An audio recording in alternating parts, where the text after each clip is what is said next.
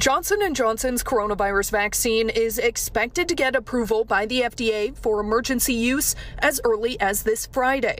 This is actually very exciting news for the general public and for the medical community. Exciting because unlike the Pfizer and Moderna vaccines, the Johnson & Johnson vaccine only requires one dose.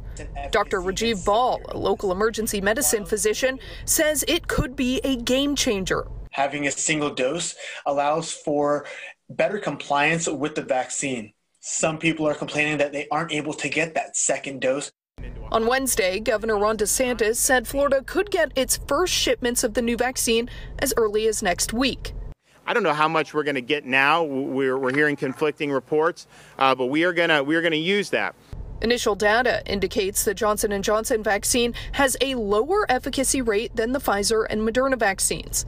That has caused some people to wonder whether or not they should stick with trying to get the 2-dose shots. What would you say to people that are looking at kind of these numbers coming out? If you have the opportunity to get this vaccine, take your shot. I would have received the Johnson & Johnson vaccine if it was available to me. Dr. Ball told me the rollout of this third vaccine will hopefully help speed up vaccinations.